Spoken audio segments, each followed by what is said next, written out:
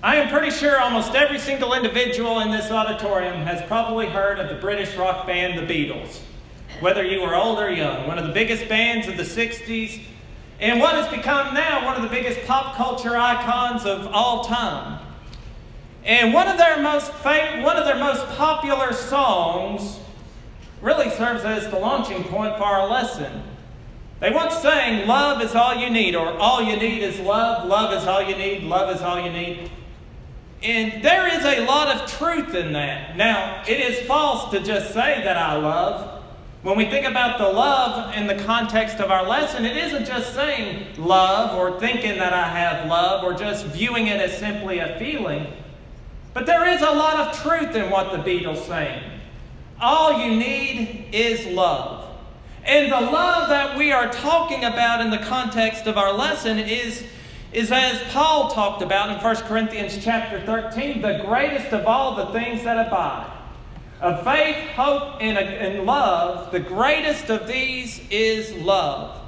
And so when you look at the matter at hand, if I don't have love, I am nothing more than sounding brass or a tinkling cymbal, as Paul wrote to the Corinthians in verse number 1.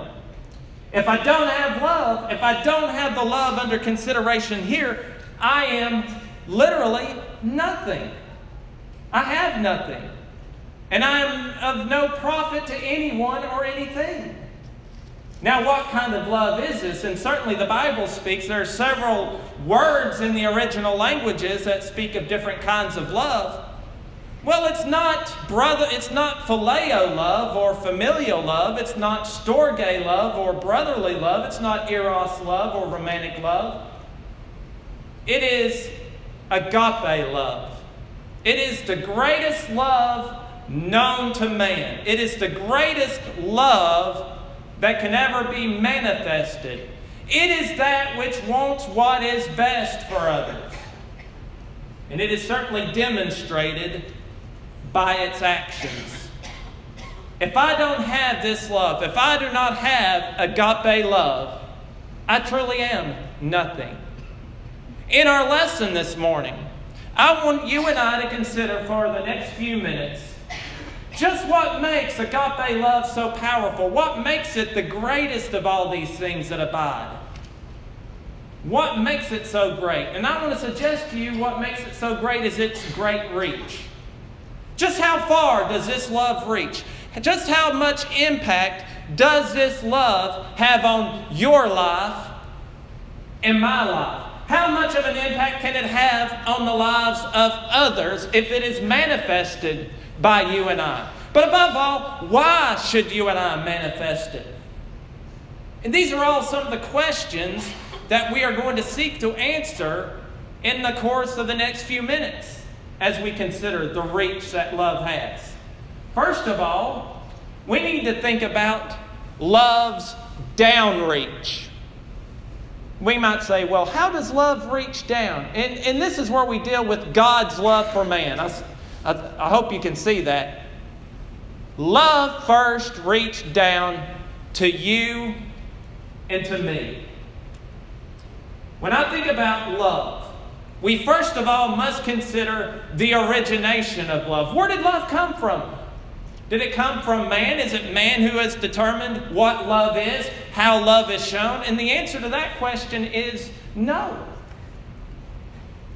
John gives us the answer, the Apostle John in 1 John 4 verse 8. When he affirms that God, Jehovah himself, Yahweh, is love. Think about that for just a moment. Let that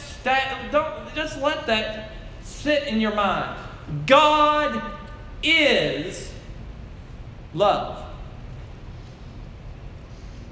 Love originates from God. God is the source of love.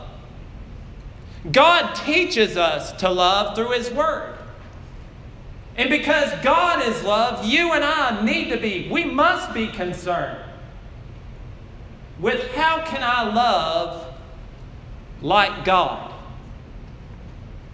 How can I be loving just as God is loving. And indeed, God is loving. Think about some questions as we consider this. Recognize first of all the principle that it isn't you and I who first loved God.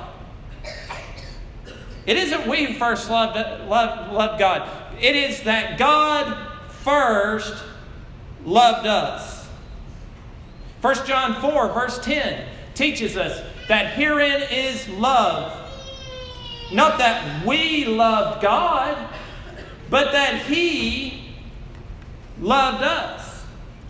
And thus we love God because He first loved us, according to 1 John 4, verse number 19. That staggers the imagination, does it not? That staggers my thoughts. That God loves me. We sing the song, Jesus loves me, this I know. Well, how do we know that Jesus, and Jesus is God, He is the Son, but how do we know God loves me?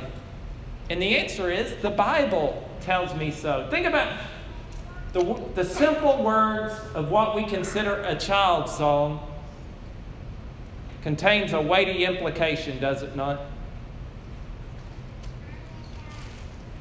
The Bible tells me so. Thus, people ask.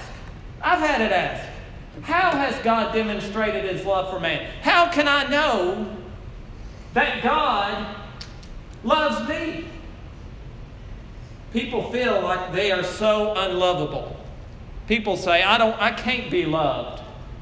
I've done a lot of horrible things in my life. I've just treated people badly. I've just behaved badly. My life is a waste. I cannot be loved.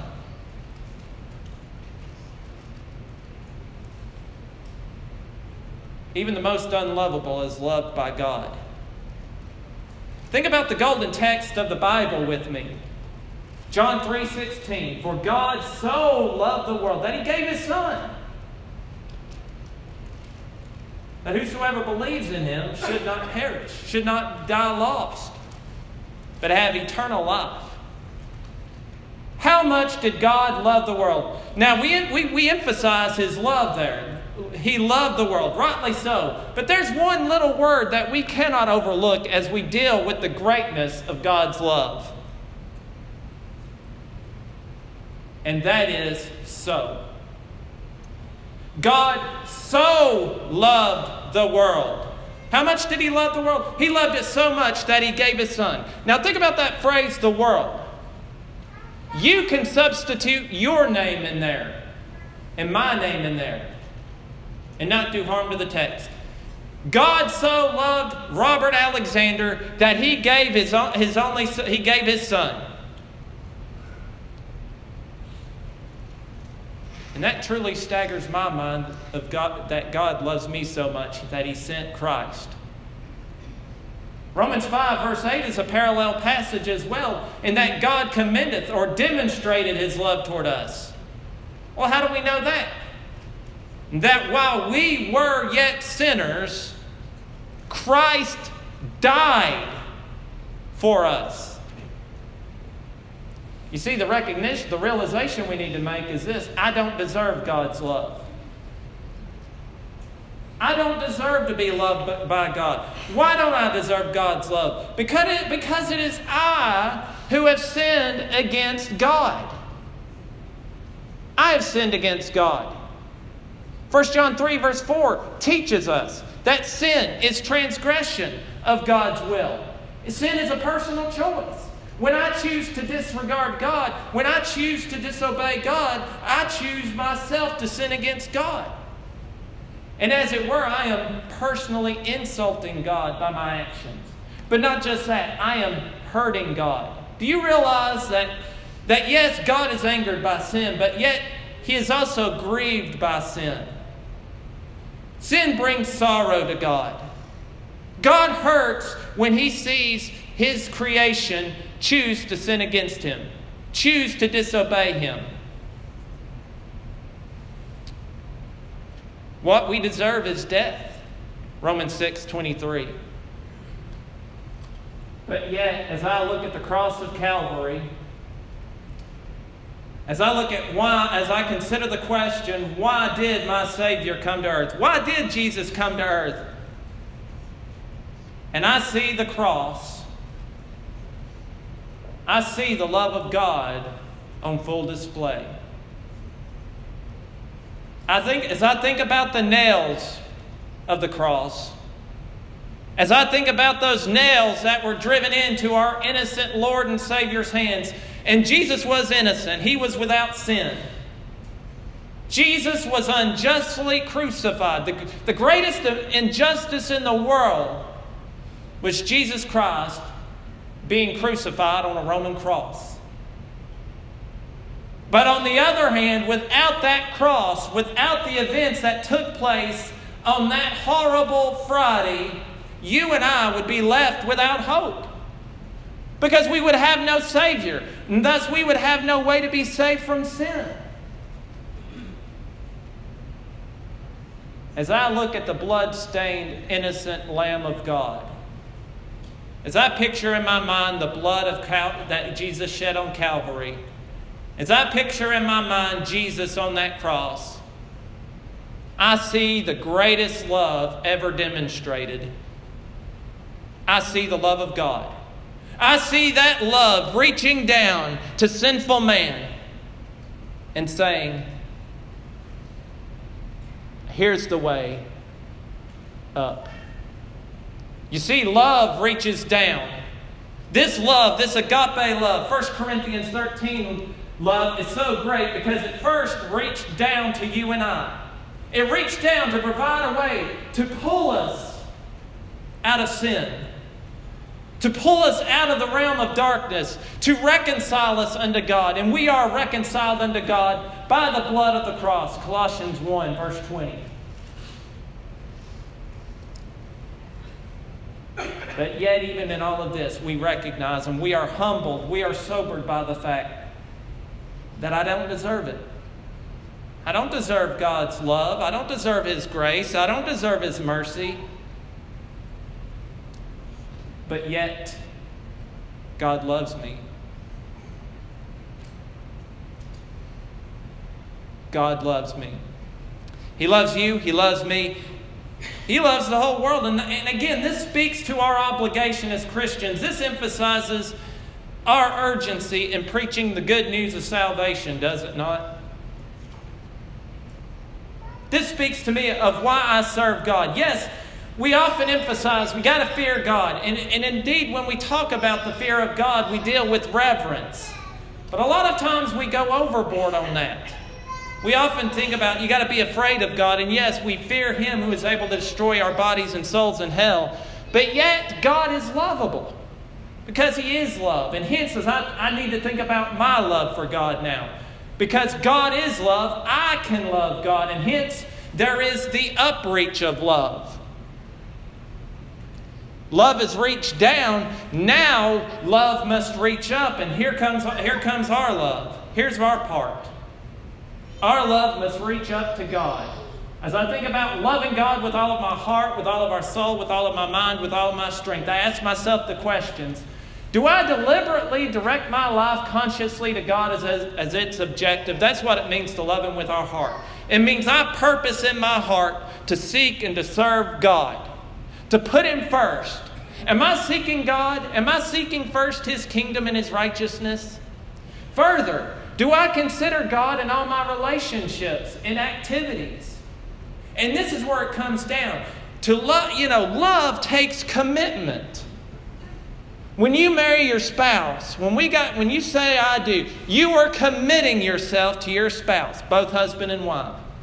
As I think about Christ dying on the cross to purchase His bride with His blood, the church, He was committing Himself to the church, saying, I am going to save you if you will serve me faithfully, if you will be my faithful bride.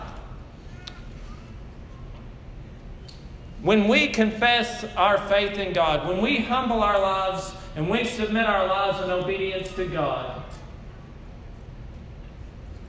we are making the greatest commitment known to man. We are committing ourselves to God. We sing the song, I have decided to follow Jesus.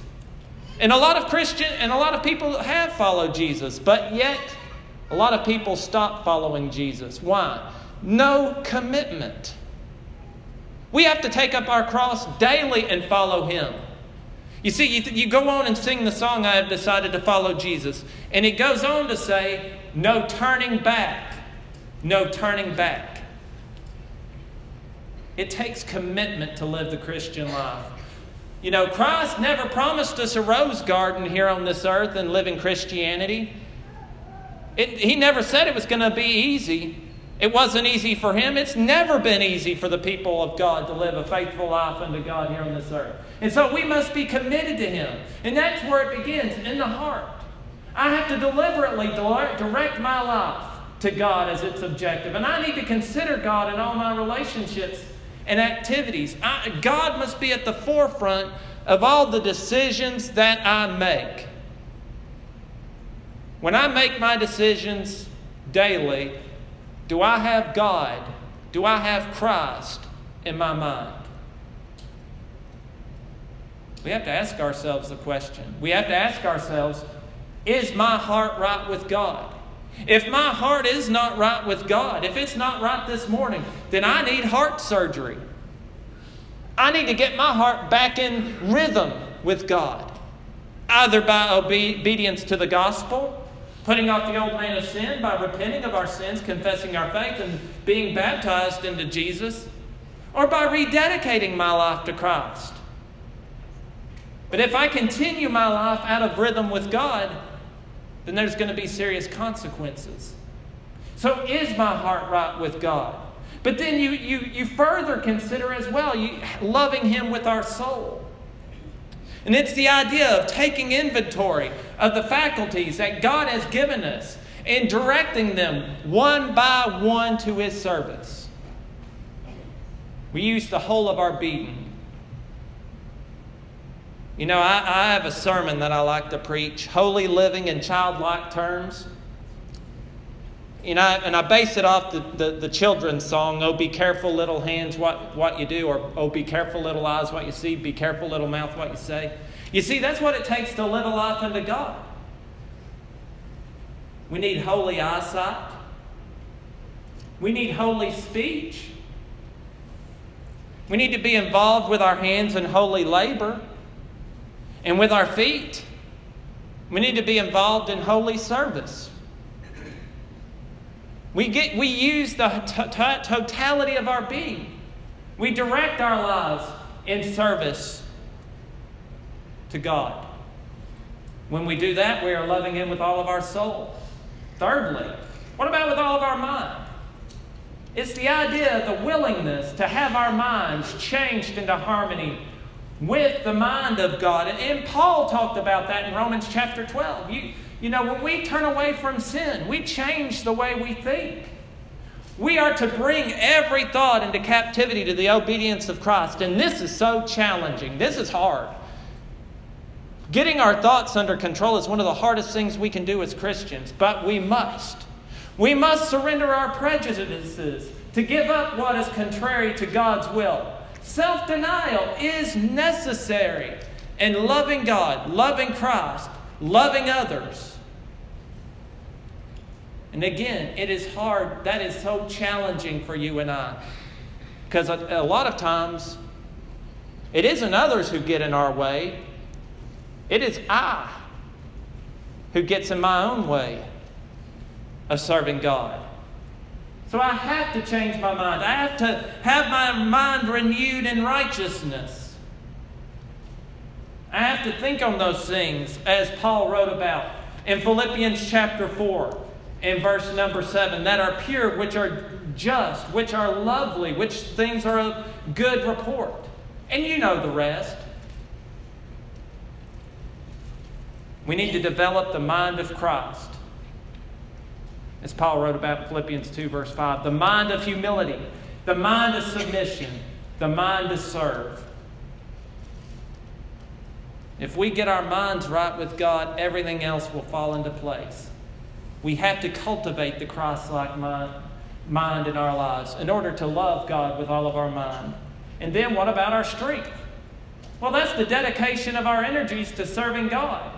It's being strong in the Lord and in the power of His might. And we need strength for daily living, and we can be strong. Christ is our strength. We can love God with all of our strength. You think about Philippians 4:13, a passage I love using, and I use it. People would say I use it in almost every one of my sermons, but I love this passage. It is so practical and it is so simple, but it is so meaningful. You think about Paul there, sitting in a Philippian jail cell, and yet his mindset was, I can do all things through Christ, or in Christ, who is my strength, or which strengtheneth me. You know, too many times in life we get into the mindset of, I can't go on, I just can't do it. Well, if anyone could have said I can't, it would have been the Apostle Paul. Sitting there in a Roman jail cell, sitting there in terrible conditions, but yet his mindset was, I can. I can do my part. I can still live faithfully. I can still evangelize. I can still grow. You know, no matter who we are today as Christians, whether we are young or old, no matter our circumstances, we can love God with all of our strength because we can have the I can mindset. And again, that comes back to how we think. We have to change the way we think. We have to change our minds from saying I can't to I can.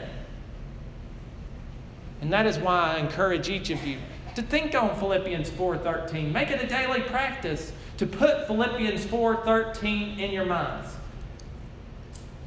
And you'll be amazed at the impact it will have on your life. So that's when our love reaches upward. This is the power of agape love, is that not only has it reached down to us on the part of God, but our love reaches up to Him when we submit our lives to Him by loving God with all of our heart, soul, mind, and strength. Now here comes the challenge. Here comes the challenge. The final 2 points are the challenge, really challenging. There is love's in reach. And this deals with our love for one another as brethren in Christ. You look at the epistles, the general epistles, and the commands given throughout to love one another. Love is the badge of discipleship. The Ephesians were told to walk in love. You know, the Romans were told, love one another and thus fulfill the royal law. John, in his first general epistle, emphasizes love one another. Love in deed and in truth. You know, it is easy to talk the talk. The challenging part is walking the walk. And this is what makes Christ our perfect example. As we think about His example of love for one another, and He loved everyone. You think about what is said of Him in Acts chapter 1 and verse number 1. And I think this is a passage we need to keep in our minds as well as we think about how we emulate His example. When Luke records that he began to record all that Jesus began both to do and to teach. Notice the order there. He did and then taught. He walked the walk and then talked the talk. And it takes both. We have to practice what we preach, and sometimes that can be the hardest thing for you and I to do. Because we are human. Even as Christians, we still have human tendencies. And that's why we have to let God's Word master our lives. We'll never master the book, but we can allow the book to master us. We have to recognize that love is the badge of discipleship. And we need this lesson. A lot of times as Christians, what does the world see on the part of Christians? A lot of times we get into, personal spats, tit for tat. We bite, devour. But I suggest to you, our love for one another as brothers and sisters in Christ can be a powerful force for good. A powerful tool for evangelism. It presents to the world that the church is a united front. You think about the song Angry Words as it relates to our tongues. A lot of times we sin with our tongues. And you think about when we get angry, a lot of times sinful words are said in our anger. Angry words, will let them never from the tongue unbridled slip. We need to be careful with our tongues. How do we do that? By loving one another. When we truly, and again, loving one another, loving our families, loving our spiritual family, when we take into consideration our feelings as well. If we are angry, we be careful with what we say, but we let one another know how we are feeling so we can take care of the problem.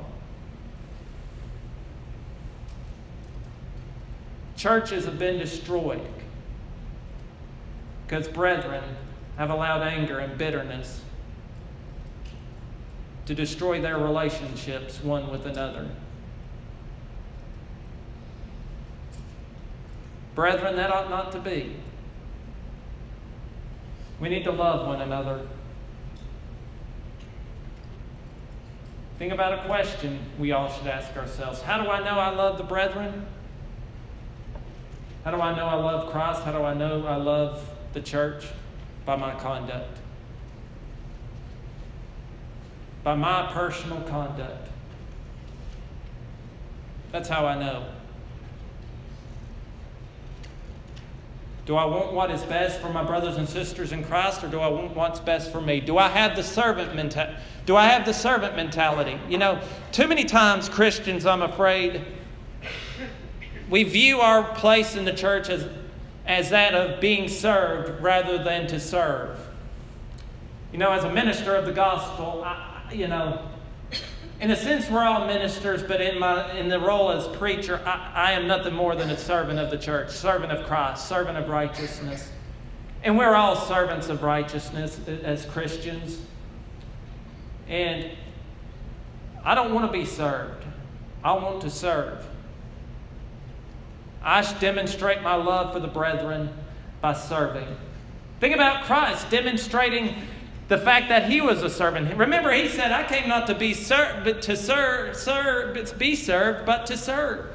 And look at him in John 13, washing the feet of his disciples. Taught him a great object lesson on being a servant.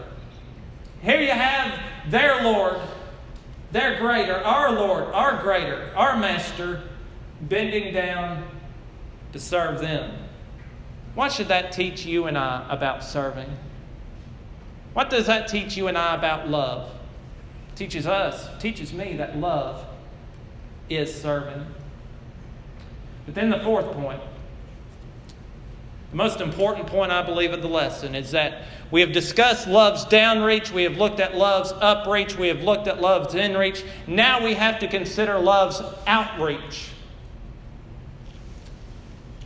And our love reaches out by our love for our neighbors and our enemies. The question was asked by a certain lawyer there, a certain Jew in Luke 10, prior to Christ giving the parable of the Good Samaritan. He tried to justify himself. He asked, who is my neighbor? And he wanted Christ to say, your fellow Jews are your neighbors.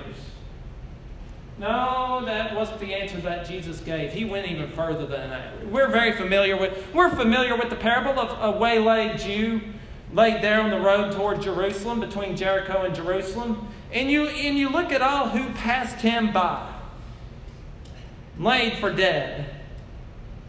A certain priest came, passed him by.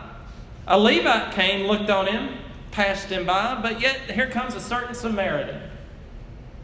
And if you're familiar with biblical history, you're familiar with the animosity the Jews had toward the Samaritans. Just as they had animosity toward the Gentiles, viewed them as less than human, so too did the Jews view the Samaritans as less than human. But yet here comes a Samaritan, hated by the Jews, and he helps this man. So who is my neighbor? And the answer is all mankind. Everyone. No matter if they look differently from me. No matter their background, no matter their ethnicity, no matter their gender, no matter their nationality, no matter what language they speak. Yes, we do face a lot of cultural and language barriers, but we are all neighbors. And think about this even further. Let's take this a step further. God created the human race. of one blood, God made the human race. You know, we're not so different after all. We may have different color skin.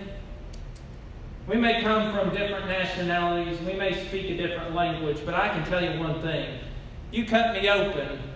You cut yourself open. We all have blood flowing through our veins. We all bleed the same way, do we not? We all have the same problem, sin. And we all have the same need, salvation. And when we obey the gospel, we all have the same bond. We are Christians, one in Christ Jesus. We are family. But all men are our neighbors. We are to do good unto all men, even our enemies. You know, Christ said, bless them which persecute you. And that is so hard for us to do. A lot of times when people do ill by us, at times as humans, we just want to say, I want to get even with them back. That's not the way of Christianity. You know, Paul talked about in the book of Romans, you know, do good unto your enemy. You do good, and what you're going to do is heap coal of fire on their head. We might say, kill them with kindness. And remember the precept of Galatians 6:10, as you have therefore opportunity, do good unto all men. Especially those of the household of faith, but all men. So do we have the right to pick or choose who our neighbor is? And the answer is no. You see, if we truly love God, we will reach out with that love which has reached down to us, and which we have reached upward to God, in which we reach in to one another as brethren. We're going to reach out with it to others by loving our neighbors. Love is truly what we need. That's what this society needs. There is a reason why Paul affirmed that it is the greatest. It's because of the impact, the power, the influence that this love has, agape love. Where would we be without it? And the answer is, we'd be hopelessly lost. We would have no hope of salvation without the love of God, without God's love reaching down, and without our love reaching back to God, we'd have no hope. But it also involves you and I not just reaching up to God with our love for Him, but we show our love for Him by our love for one another as brethren and for the world. This morning, as we get ready to sing this invitation song, ask yourself, do I truly love God? Do I truly love one of my brethren? Do I truly love my neighbors? And if my love isn't what it needs to be, remember what was told the church at Ephesus. Remember, you need to return. You need to get your love right with God. You need to rededicate your life to God. Because love is how we're going to get to heaven.